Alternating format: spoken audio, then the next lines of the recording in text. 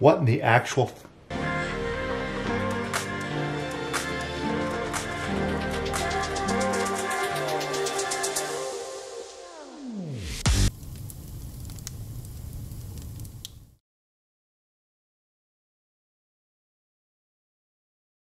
As you probably already know, my other job is as a commissioned terrain artist.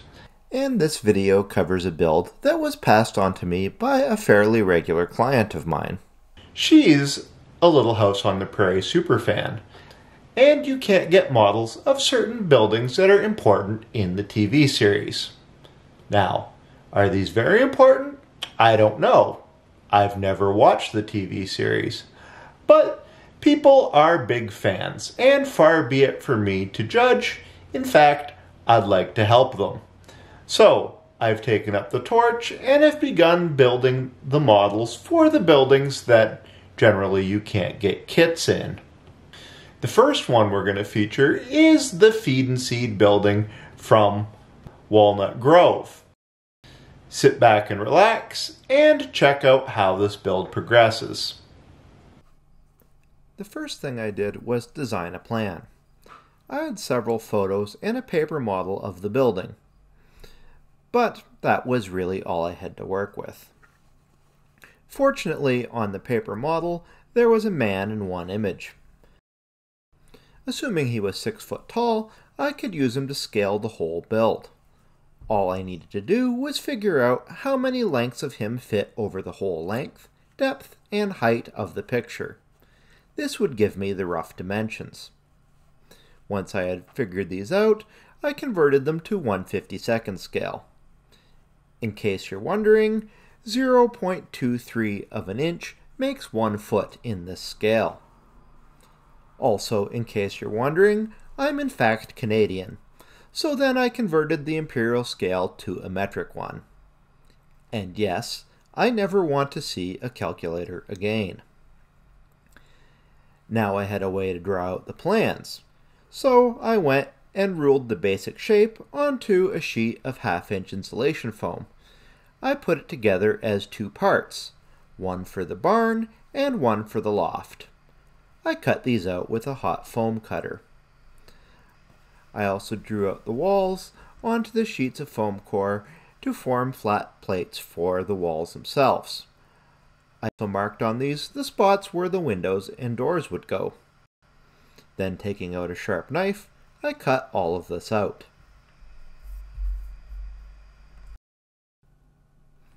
Getting out some thin sheets of balsa wood, I cut them to the same dimensions as the corresponding foam core wall sections. When I was satisfied with these, I hot glued them to the front of each of the foam core counterparts. Because the Walnut Grove Feed and Seed is a building that's made almost entirely of wood planks, I then used a scribe and scored a uniform wood plank pattern into the balsa.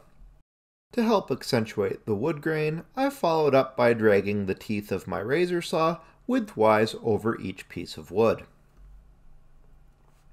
It was now time to add the doors. I built these from balsa using the same technique as the walls, but I also added some brass scale model hinges and door handles made from cut down paper clips. At this point, I now had all the walls ready, sitting as flat plates, waiting to be glued together. But first I turned my attention to the stone foundation.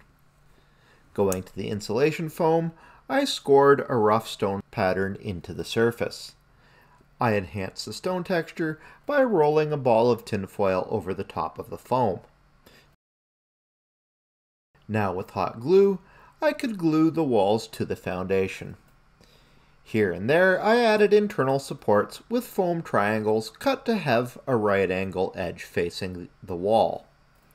I proceeded carefully to keep everything square. With the walls installed, I got out some foam-safe spray paint and primed everything black. The roof was next. I cut a thick piece of boxboard to the shape of the roof. Then I scored the inside of it so it could bend at the peak. With this done, I hot glued it into place.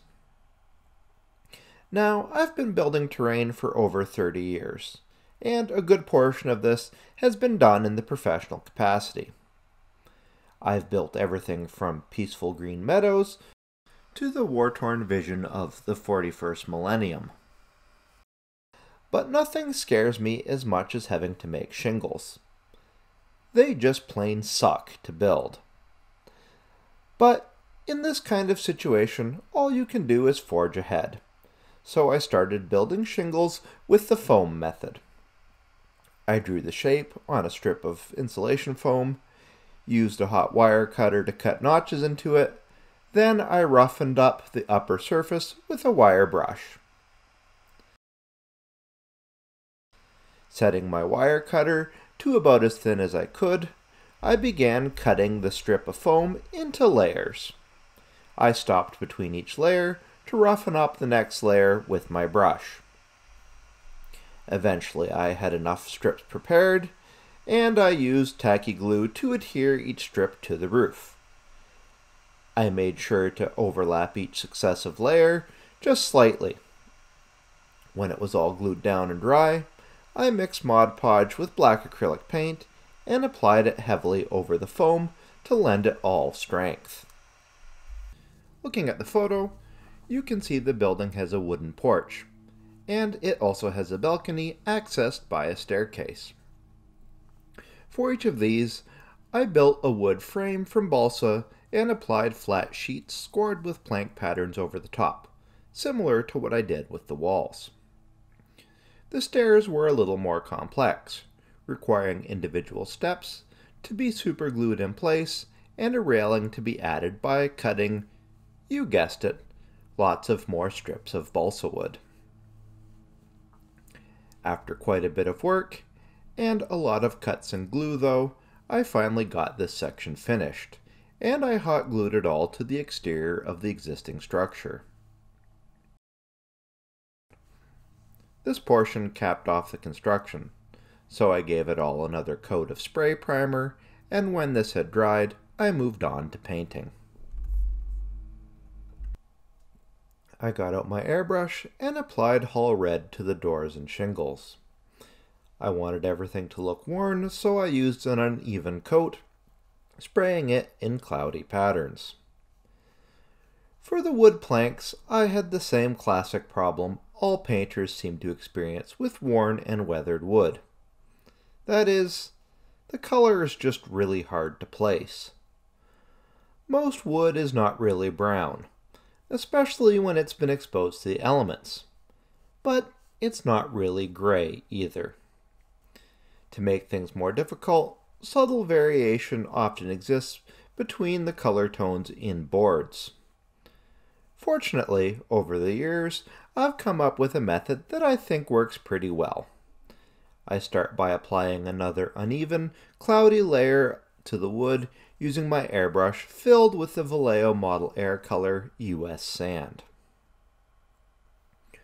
While I wait for the US Sand to dry, I go back to the roof.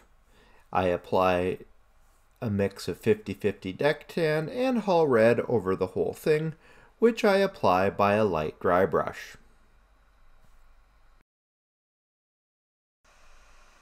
Turning back to the walls, I give them a dry brush with deck tan. Then getting out a fine brush and using silver gray, I add a highlight to the hard edges where the sun would hit the wood directly. This shows up in places like the edges of the door frames and around the edges of the porch.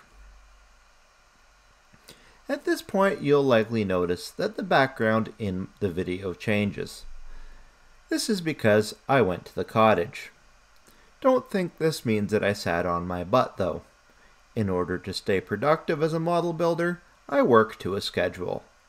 So, I just kept on painting despite the new surroundings.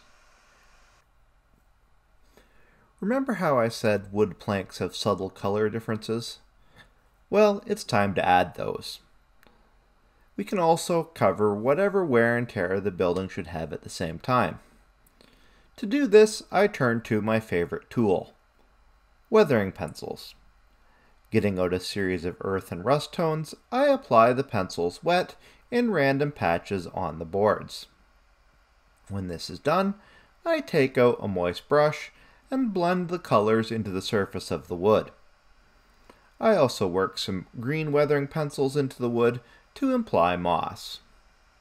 Things are now looking pretty good, but the amount of dry brushing, as always, has obscured some detail. So, getting out some panel liner, I carefully go in and paint the areas between the boards where shadows would appear. This is a painstaking process, but it really does do wonders to add a sense of mass and volume back to the model. Now I was down to the finishing touches. There are some signs on the Walnut Grove feed and seed, so I paint those on by hand. Then I go ahead and add the business signage. Finally, since the business sells seeds, I add a few bags of them on the front porch. With the majority of the work now complete, all that remains is to add a few coats of matte varnish to protect the work. And with that, this project is done. Pa can take the wagon over to the store and pick up his supplies so he can get to planting.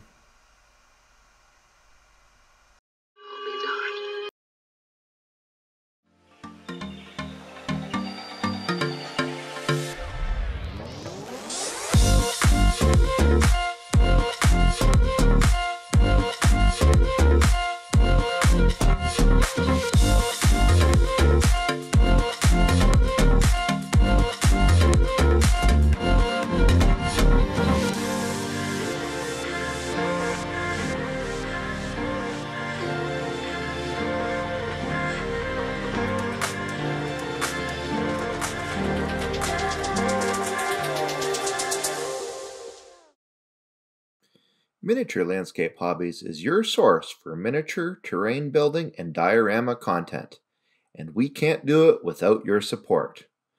We want to build a community to ensure that the wonderful art of building a miniature is accessible to everybody. To participate, please consider joining on Patreon. For $4 a month, our Patreon members benefit from 10% off at Joe Saunders Terrain in the Etsy store, 5% off paints and hobby supplies at Torchlight Games, free access to STL files, a mention in our credits, and early access to our videos. Please check it out and consider joining. That's it for this episode. I hope you enjoyed watching it as much as I enjoyed making it. Please remember to subscribe, press the bell button so you get immediate notification on our videos, and until next time, remember to keep building life in miniature.